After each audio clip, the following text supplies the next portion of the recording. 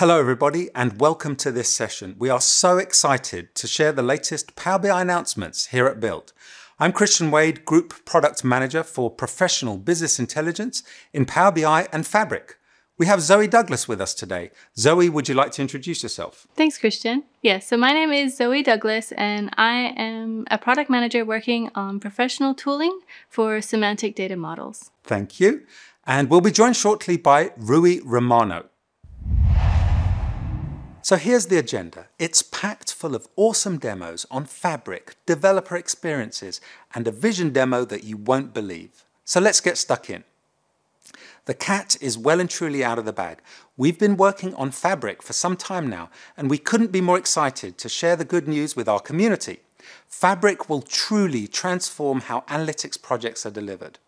Because customers today are often locked into proprietary vendor formats, they have to spend inordinate amounts of time and money integrating data across vendor products, and this complexity causes data fragmentation, which is poisonous to organizations seeking to embrace a data culture.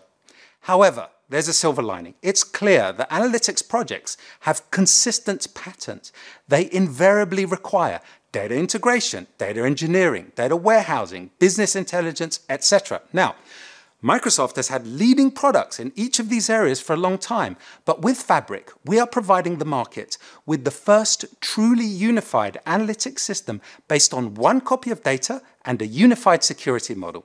We're taking a bold bet on Delta Lake and Parquet as an open standard format. Think about what this means for customers. In addition to avoiding vendor lock-in, one copy of data shared across each of the Fabric analytical engines means customers will dramatically reduce data silos and data integration costs. And of course, this is done with deep integration with Microsoft Office, Teams, and delightful AI Copilot experiences. You won't believe some of the demos you're about to see. Now let's talk about Direct Lake storage mode for Power BI datasets in Fabric. Direct Lake, remember the name. Power BI datasets have had direct query and import storage modes for a very long time.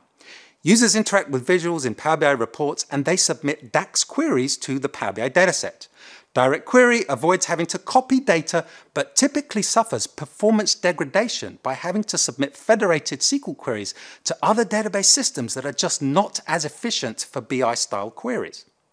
Import mode, on the other hand, delivers blazing fast performance because queries are answered from our columnar data store that is highly optimized for BI queries. But of course, the data has to be copied during refresh, introducing management overhead. Enter Direct Lake mode. By querying data directly from the lake, Power BI datasets enjoy blazing fast query performance on a par with import mode without having to copy a single row of data. Now I know what you're thinking, how on earth is this physically possible? It literally sounds too good to be true. Well, it just so happens that Parquet is also a columnar storage format that works perfectly with our engine. So let me make this clear. Power BI is moving to Delta Lake and Parquet as its native storage format. This changes everything. Let's run a Direct Lake demo. I'll start off in my Fabric Lakehouse or Warehouse. Here you can see the Parquet files in the lake. I simply click on the New Dataset button, select the tables I'm interested in, and I immediately land in the recently announced Power BI Dataset web modeling experience. I didn't even have to leave the browser. I can create relationships and measures, and here's the kicker. I can click on the New Report button and create a beautiful Power BI report directly from the lake. Notice I didn't have to perform a refresh. There's almost 4 billion rows of data in this table and I get instant response times. So to summarize, we've unlocked massive data with blazing fast performance, and we didn't have to copy a single row of data. We didn't have to manage ETL jobs into the data warehouse. We didn't have to manage data loads into the Power BI dataset. Users can create beautiful Power BI reports in seconds without any data duplication. Now let's switch gears and talk about developer experiences in Power BI. Developer mode enables source control and CI/CD integration for Power BI desktop authored datasets and reports. We're providing native integration with Git from the Power BI service that can be optionally integrated with Power BI deployment pipelines. And as you'll see in the demo, instead of saving to a PBIX file, you simply save to a Power BI project, which places the artifact metadata on the file system so you can check into source control. So without further ado, let's invite Rui to join us from Portugal for an amazing demo. Rui, over to you. Hi, my name is Rui, and I'm a product manager on the Power BI team, focusing on developer experiences. And I'm really excited to show you the new developer experiences we have for Power BI. Let me show you. Now, with Power BI Desktop, you not only have the option to save your work as a single PBIX file, but you can also save it as a Power BI project. A new save option that will make Desktop save your developments into a folder, finally unblocking source control and collaboration using Power BI Desktop. Let me show you. From an open Power BI report, you can now go to File, Save As, and select the Power BI project Save As type. And Desktop from now on will save all your developments into a folder. This is a folder with a Power BI project in it. It contains one folder for the dataset and one folder for the report. So if I go back to Desktop and I create a new measure, Desktop will save the new measure in the model definition within the dataset folder. And I can use Tabular Editor, the open source community tool, to open the model definition file and view the measure created on Desktop. Now let's do the opposite. Let's create something in Tabular Editor and see it reflected in Desktop. Let's duplicate the product table and save. If I go back to Desktop, I don't see that new table because Desktop it's not aware from outside changes. So I need to close Desktop and reopen the Power BI project file. And I'll be able to see the new table created in Tabular Editor. But notice something interesting. If I go to the data view, all my tables have data. But if I click on that new table doesn't have data. Why? Because Tabular Editor didn't refresh any data, just created a new table definition. But notice also something. So Power BI Desktop, because it's working in a Power BI project, detected that I have some tables that have incomplete or no data, and is asking me to refresh now. And if I click refresh, it's also smart enough to only refresh that single new table that I created from Tabular Editor. And now that Power BI Desktop can work on a folder, I can initialize a Git repo and enable version control and collaboration with other developers. And I can do that using Visual Studio Code. From the Power BI project folder, I can open Visual Studio Code and initialize a new Git repo. And from now on, because I have a Git-enabled folder, I can track and version control any change I make in Desktop. For example, if I change a measure, I can easily track that change in Git. And Visual Studio Code will show me that I have a file diff in my model BIM file. Now, to enable collaboration, I need to use Azure DevOps. So I can go to Azure DevOps and I can create a new repo. Let's call it dev mode. And I need to configure this remote Git repo URL back in Visual Studio Code.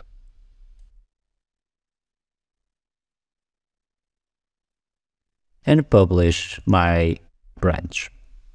And Visual Studio Code will take care of syncing my local development into Azure DevOps. And now I can enable collaboration and have multiple developers working on the same Power BI project using Power BI Desktop. They only need to be connected to the same Azure DevOps repo. But we didn't stop here. We will also enable you to sync a Git repo to a workspace in the service. And for that, you need to go to the workspace settings where you will find an option called Git integration that will allow you to connect the workspace to an Azure DevOps Git repo. So let's select the Azure DevOps organization and the projects, the repo and branch we were working, and click on Connect and Sync. And just like that, we just enabled a two-way synchronization between the workspace and a Git repo in Azure DevOps. It will start by synchronizing the content from Git into the workspace, creating a report and a dataset artifact, I must refresh the dataset because in Git there is no data, only metadata and code, and I can also make changes in the workspace and synchronize those changes into Git. Let's make a small edit in the sales report and change the background color of this card into red and save. And also, let's create a new report and create a very simple report and save it to the workspace. And I want you to notice two things. The first one is this indication in the toolbar in the source control, where I can click and I can see changes that are from the workspace into Git. And I can see that I have a modification in the sales report and I have a new report called Report from Service.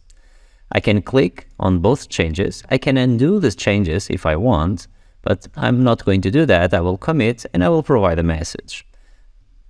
And let's hit commit. And the service is going to synchronize both changes into Git.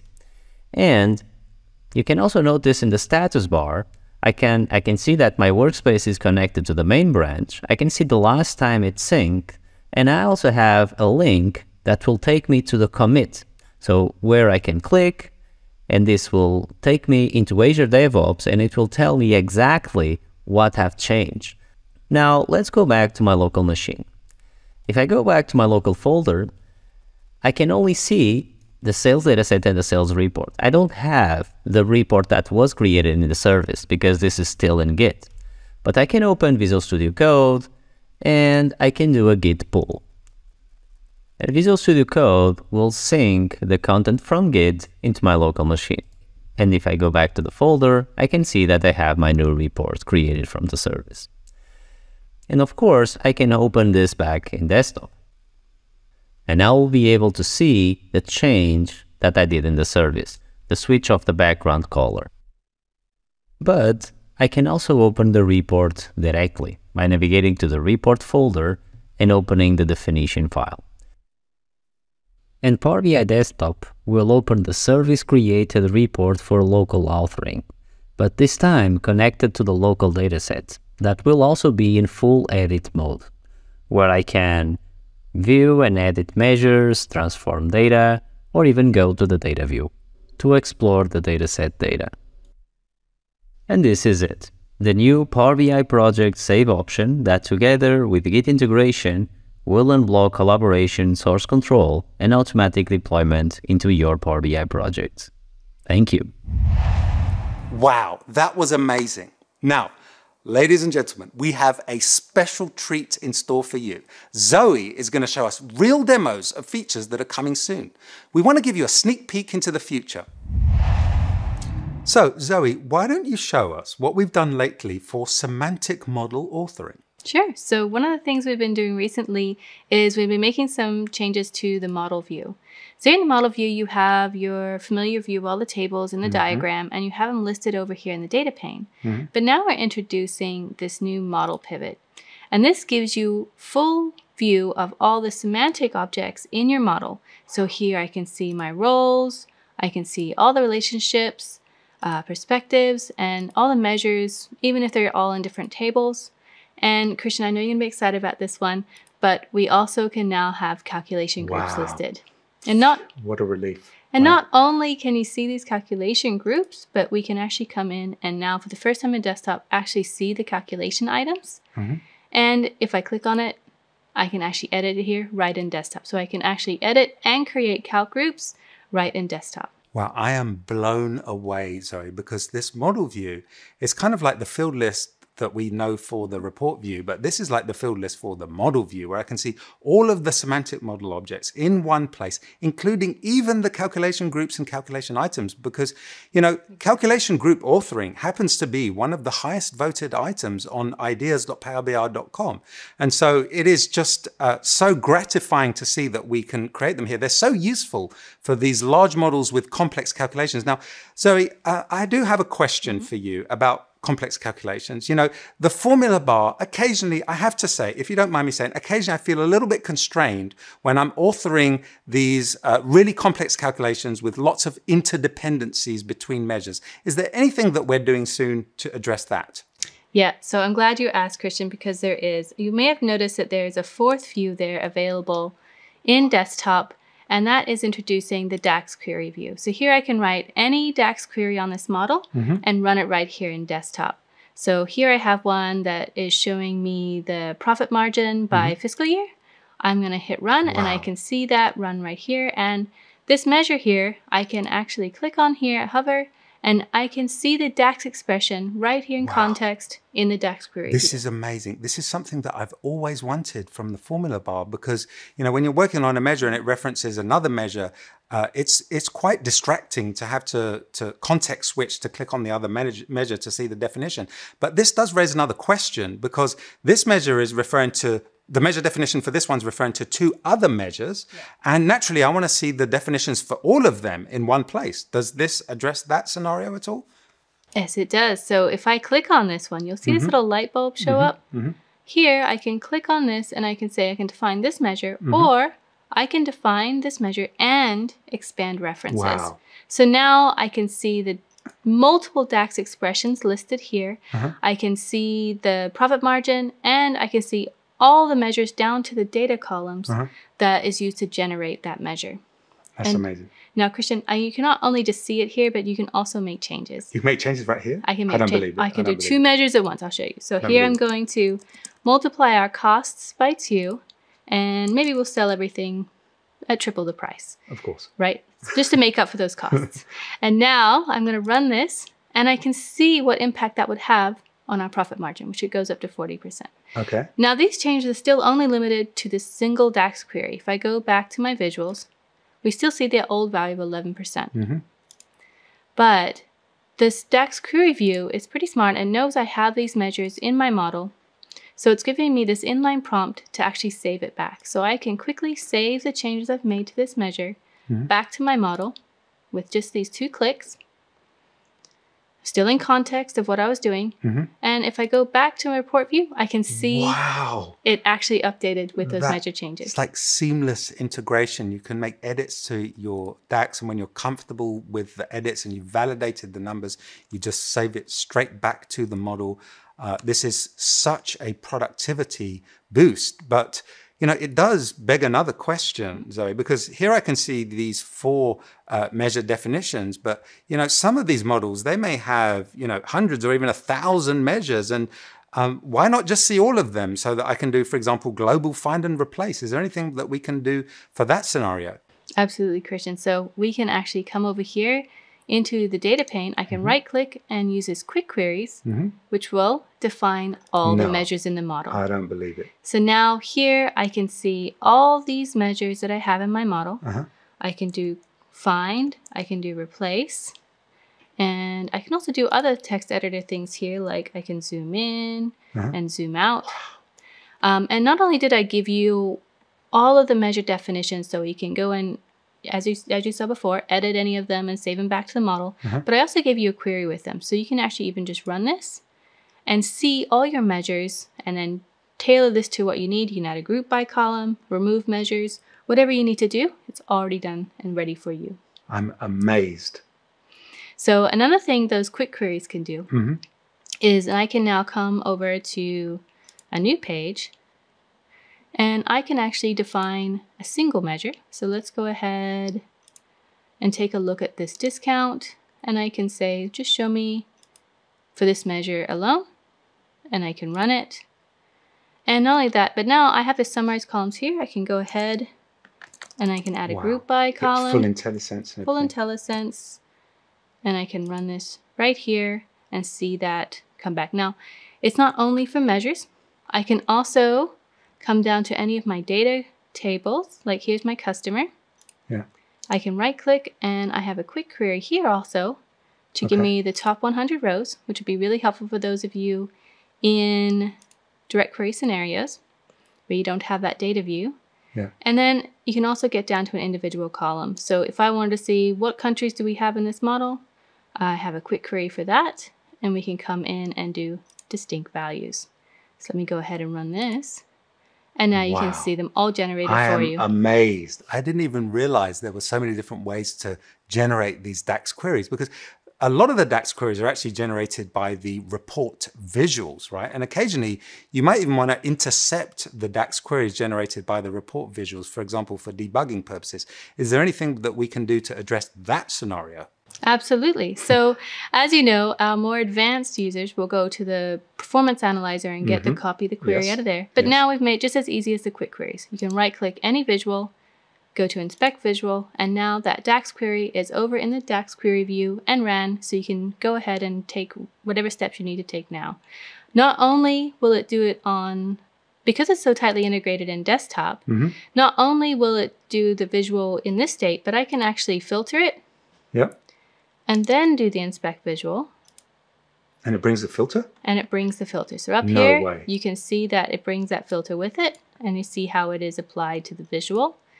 And finally, we can also get down to an individual data point and inspect just that data point to see the query behind it. You've thought of everything. You've literally thought of everything. I am so happy. I mean, this is such a productivity booster, Zoe. I honestly can't believe it.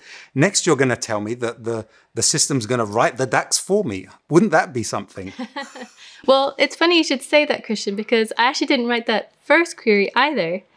I had Copilot and Power BI. No, I don't believe it. Do you want me to show you? Yes. All right. So here we can say, show me profit margin % by fiscal year.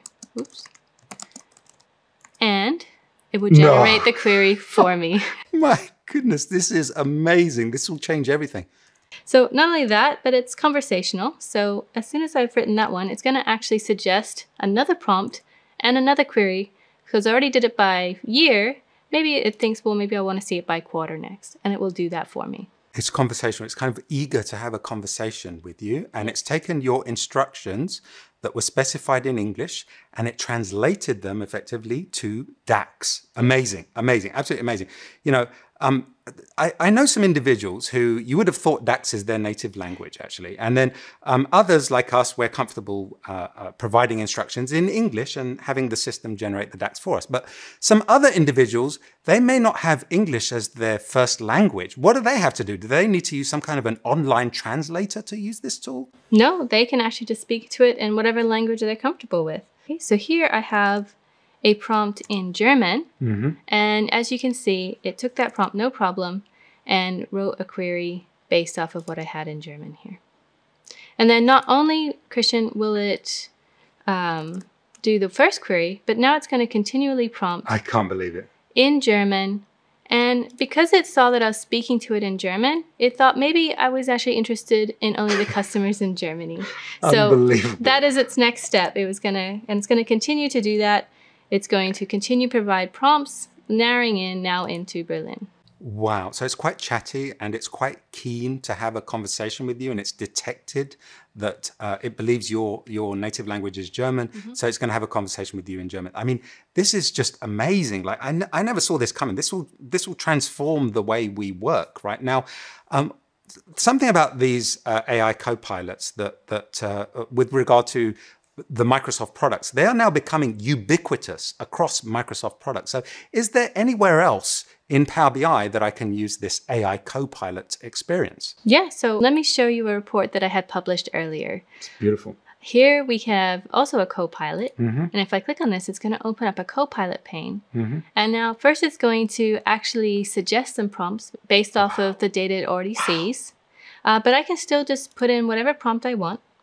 So here I'm going to go ask it to tell me about the sales performance in Australia, right? So that's... No way. Right, and immediately it's given me a summary of the sales performance. This is amazing. You can have a conversation with the report. Ask it how to increase sales, for example. Sure. So we just go in here and we can ask it how it's going to increase the sales further. And unbelievable. Here we go. And just like that, it came up with a little business plan. It's given you a customer demographic, which countries to target in your marketing promotion. This is literally amazing, Zoe. Like, what else can you do with this? So we can also, so I don't have any slicers on this report. Well, I have some slicers, but none for country. So I can actually ask Copilot to filter the report to Australia, right? So we can take a further look. It's going to ask my permission to apply the filter. Okay. And it's going to do that. So the way it did it is it actually used the filter pane. Because you didn't have a slicer? Yeah, it didn't have a slicer. So it actually used the filter pane and filtered the report to Australia. This is really helpful, right? Because some users may not even know there is a filter pane, and even those that do are going to have to go and find Australia in the list of values. This is just so smooth, so easy. Exactly. You know, and especially for users who may have not seen this particular report. I mean, some of these reports are visually stunning. Someone has obviously put their heart and soul into authoring these beautiful reports, but sometimes they can be a little bit overwhelming because there's so much going on in them. There's so much information packed into these reports. So sometimes it's as though I could really use some kind of a TLDR summary of the report. Do you think Copilot could help me with that? Yeah, it absolutely can. But we actually have another Copilot that actually may be better suited for that task. Okay. So here we have a visual Copilot that I can keep on the report even after. So the pane will just be for me, but here I can actually now use a prompt that my report consumers can use. So let's go ahead and change this one to, let's say, give me, let's see, to give me a 20-word summary of key takeaways, and let's use some emojis this time just to make it a little bit more fun. And just like that, we have our summary built in. This is amazing. So this summary is going to change when new data comes through this system. Yep. What about cross-filtering? Does that work too? Absolutely. Amazing. So it's a dynamic summary for users who are viewing this report for the first time. They can get a head start on what the report is about. This is absolutely amazing. It's such a great productivity tool, Zoe. This will really change the way that we author models and we interact with reports. Just changes everything. So thank you so much. You're welcome, Christian. And also, I would like to note that this is not the only place we have Copilots. It's not? In Power BI and Fabric. I think there's another session that's going to get into a few more of them as well. Oh, you mean Patrick Baumgartner's session? Yes, yes. Okay. So be sure to check out that one as well. Okay, check that one out too. Thank you so much, Zoe. Thank you. Lastly, let's summarize the important Power BI announcements. Direct Lake Datasets in Fabric is in public preview. Try them out today. Power BI Desktop Developer Mode public preview is coming to a release near you very soon. It's so close I can almost touch it. Azure Analysis Services to Fabric automated migration is generally available. Not only migration to Power BI Premium, but now you can take your semantic models from Azure Analysis Services all the way to Fabric with just a few clicks and align with the Microsoft BI product roadmap. Data modeling in the Power BI service is in public preview. Like you saw me create the Direct Lake dataset in the web modeling experience, you can do so for other datasets too. The optimized ribbon for Power BI Desktop is generally available. Unlock big data with optimized report authoring experiences. Paginated report drill through is in public preview. This is a commonly used feature for SQL Server reporting services, so removes a barrier when migrating from on-premises to Fabric. The MongoDB connector for Power BI, one of the most requested connectors on ideas.powerbi.com, is now in public preview. Hybrid tables is generally available. Unlock massive data for interactive analysis with real-time streaming capabilities. And lastly, Azure Log Analytics integration for fine-grained logging and auditing of Power BI dataset engine events is now generally available. So, with that, thank you all so much for attending Build. This one was truly epic. Thank you to Zoe, thank you to Rui, and see you all next time.